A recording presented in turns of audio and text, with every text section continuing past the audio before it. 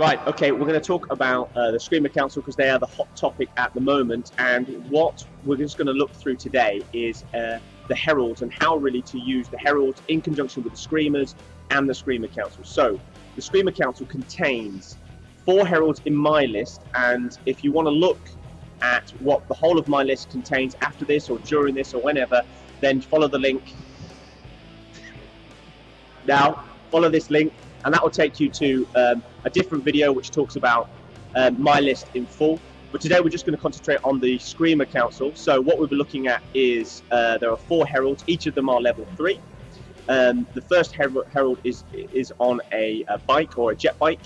The second herald is on a jet bike and then also has conjuration, which gives the unit +1 to strength when firing. So normally you're trying to look for flickering fire.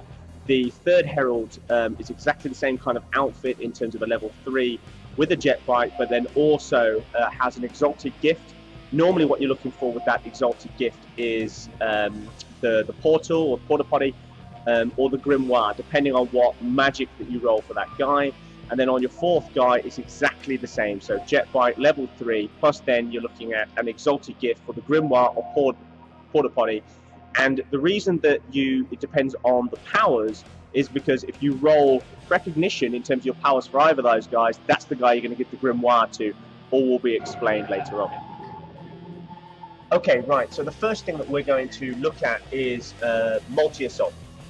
And it's really, really important with the Screamer Council because the one thing that you know that you've got is you've got a very large unit. It's not only Screamers, it's like big beast packs, jet seer councils, anything really where it's got a large model count and is pretty tough in combat can use these kind of rules. One of the weaknesses to the Screamer Council is that it, unfortunately, can only kill normally 1 unit at a time. So what makes it, or what is the most powerful thing about it, is close combat. There's a bit of a debate about it, but yeah, it's close combat that is the most powerful. And the reason is that rather than shooting 1 unit and just killing 1 unit in a turn, if you can get in the right position, you can kill a multiple amount of units, and therefore you can sort of up your tally in terms of kills and be somewhere else in the board far sooner than you'd want it to be. So what we've got here is we've got the Screamer Council, which is here with 4 heralds and Screamers packed around it. And then we're going up against Tau. We had to pick Tau because it is the dreaded Tau, and why not kill them? So we've got crew. We've got, what's this, Frankie? Devilfish. A devilfish. Good. And we've got some crisis suits. Yeah. I don't remember the things that don't kill me. Now. So why do you remember any of it? Why do you remember any of it? Does any of that kill you? That does. Of course it does. So what we're now going to look at is we're going to look at multi-assaulting. Now, back in the old days of 5th, multi-assaulting was very, very popular. A lot of alt players were always using this for the same reason, to get further up the field and kill more units in 1 turn. But since 6th has hit, really multi-assaulting has been hurt. And the reason it's been hurt is, one, that you lose 1 attack if you try and go in and to 2 separate units, and secondly, there is a random charge distance. But once you have a large unit that can take on multiple amounts of units, then all of a sudden what you're looking at is you're looking at a unit that's able to take hits from other units, and at the same time is able to go through those units. So Screamer Council, what you're then looking at is you've got a 12-inch move. So the target unit is going to be the crisis suits, and we're going to sweep across the board, but we're going to sweep one way and then we're also going to charge into the rest. And it's important that we set that up first up. So your first unit, your first movement needs to be with your Screamer, and your Screamer comes through and it goes 1 inch, or if you like to cheat, ½ an inch away from the crisis suit. And then what you're going to do is you're going to make a wave, which is a wave of your army, which is going to go around the 3. And because you've got the 12 inches, you've got a lot to move with. So your second one has to keep within 2 inches, or if you like to cheat, 1½ inches. The second one will come through. Now, the reason that we do it this way is you have to go your full 12 when you're going to go into assault. But at the moment, what we're trying to do is trying to manipulate this charge so that we're able to get into all 3, no matter what the dice roll is when we come to charge. So the next guy is going to come through, next guy, and so on. Now, when we come to here, we're now looking at heralds, and what heralds are going to do is that they can actually do a lot of damage to Kroot. So the heralds are going to spin off and come this way. The heralds are very important in a multi-assault because of the size of their base. They're able, in many ways, they're able to block where your movement is going to go. Now this is going to look weird, but the next guy probably would go here, and then what I'm looking at is I'm looking at going this far. Now this is a huge S shape. Now the S shape is what all multi-assaulters in 5th would use, and they would use it all the time to ensure that they were able to get the assaults off on multiple units, and it's exactly the same we're using here. So it's the S shape. So as I said before, we're going to assault the crisis suits first, secondary third. So we'll roll a dice. Can this be seen? Yeah. Right, so we've rolled a 5, and a 5 is almost perfect. So we have to go into base to base if we can make it, and then the second guy can make it. Third guy can't make it.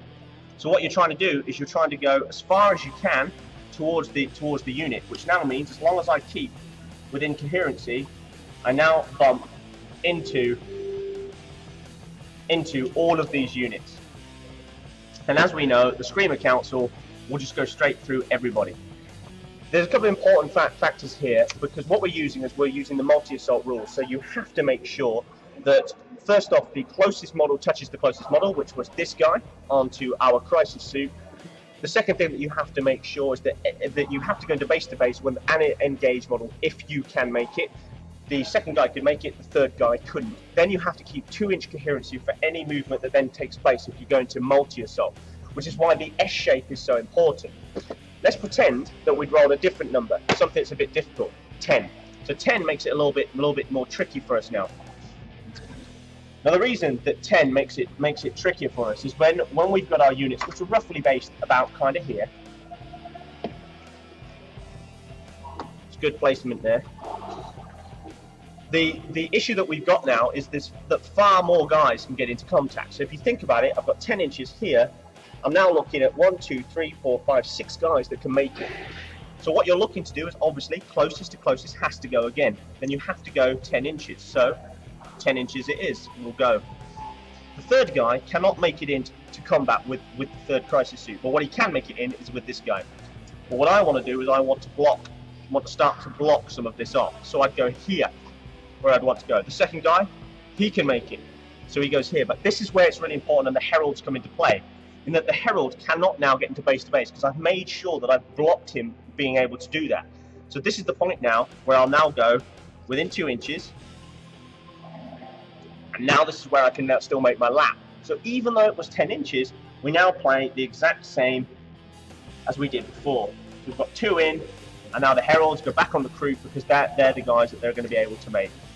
And so no matter what, we've got our S shape, which still maneuvers because you've got a big unit. Okay, the next thing that we're going to look at is the defense against the blast template.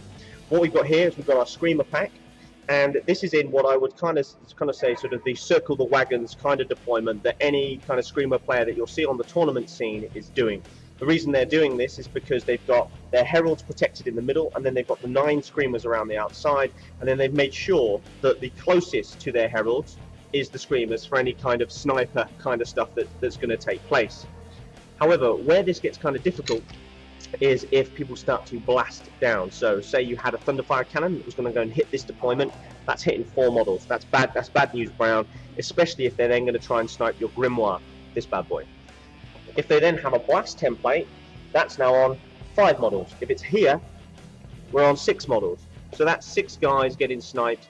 Now most of the time you're not worried about it because you've got a 2-up re-rollable if your Grimoire's gone off, because you've used forewarning, combine it with the Grimoire to get your 2-up, Zeech, re-roll 1s, it's a 2-up re-rollable save. However, what has not got a 2-up re-rollable save is your Grimoire. The guy that actually takes the Grimoire does not benefit from it. So that's this guy. He has only got 4-up re-rolling 1s. So anything which is barrage, which goes over the top, can snipe it. If we were to have this here, what we've been looking at is five models in total.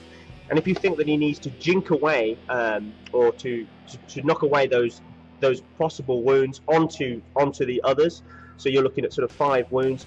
Say you had a Manticore hit twice, it's 10. That is 10 wounds. There's 1 or 2 that he's going to have to take. Now if it's 2, he's only got a 4-up save, 50% chance with 2 wounds, he's dead. If he dies, your Screamer Council falls over. So what you need to make sure is that you protect the Screamer Council. The first mistake that I see all of the time is this mistake as a deployment. So there's blast templates in your opponent's army, and people do this. So they do a similar kind of thing, but they really spread themselves out. Again, obvious why you would do that. You do it because you know that the blast templates come in. So now if I look at it here, we've got 2 models. Here, 2 models. Here, 2. So everything's 2, and you're okay. The issue with this as a potential tactic is that now you've got a really large footprint on the board, and it means you're going to be much closer to enemy units. The eagle-eyed viewers may have noticed there are 10 crew plus an ethereal here. Now, if your balls are against the wall and you really need to throw it in, what a Tactica, a Tau player or any player really can do is to assault the Screamer Council. And what you're looking for is, because the ethereal is stubborn, you'll be able to hold them up. And the reason you'll be able to hold them up is because you will manipulate the charge. So we're about sort of 6 inches there. You probably make your guys here-ish, and then you'd whack them back in terms of your crew, making sure you don't go into terrain. So here, so you're now about sort of 3 inches away, so you know that you can get in, and then you'll roll to get in to 5. Well, 5 is almost perfect. So in, cannot make it here. Cannot make it. So these guys now are just going to go here. Now if we look at sort of our 3-inch consolidation, we've got what? Not many. 5 guys that are going to be able to assault. They'll make a mess of these crew, but they will not go through them in one turn, which means now in the following turn, which is the Screamer player's turn, the Screamers have not been allowed to just move off and do what they want. A better defense against blast templates is to still keep yourself kind of close and kind of in the small semicircle that we saw before, making sure that each of your Screamers is next to a herald so that they can jink off the wounds. However, what you're looking at is if your guy's got the Grimoire and there's nothing behind him to make him safe, you can bring him out of the circle. Now you may think that's a bit risky because now he can actually get shot, but you're making sure that there's nothing that can come and fire through. If there was something at the angles this way, you can just bring your Screamer down ever so slightly, so it's the Screamer that's going to be the first one to take it. The reason that you do this is because you know that with any barrage weaponry, your opponent is aiming for the Grimoire guys. So if we go on here, we're looking at 2 guys. So now, rather than jinking away 10, which is the possible before, because you cannot get away from it, you're only jinking away 2, maybe 4 jinkaways. You've got Fate Weaver's reroll, and even then you've got a 4-up save. You've got a much greater chance of making sure they're alive. A good way to use this is use the side of the board. So if you can have the Grimoire guy on the side of the board, you then know that there's nothing behind you that can kind of snipe the Grimoire from another angle.